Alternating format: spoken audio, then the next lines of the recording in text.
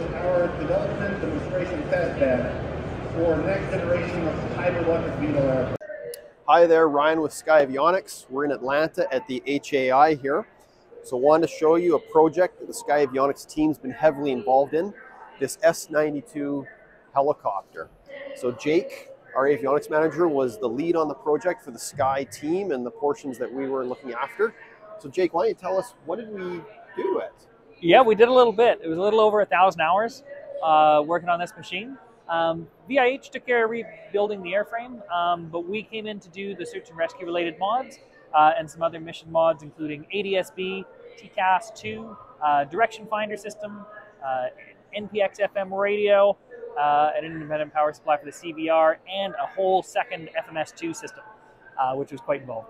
Yeah, so it was a fun project. It's awesome to see it on the show floor here on display, especially celebrating Sikorsky 100 years of innovation. So we've attached some other videos and pictures of the inside of the helicopter, so enjoy. So here's the inside of the S92.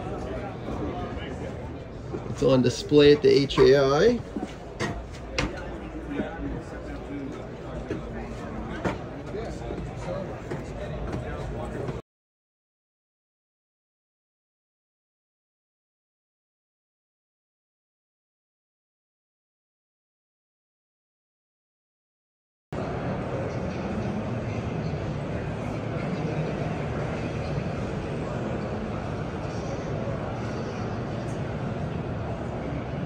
Celebrating 100 years of Sikorsky and of innovation.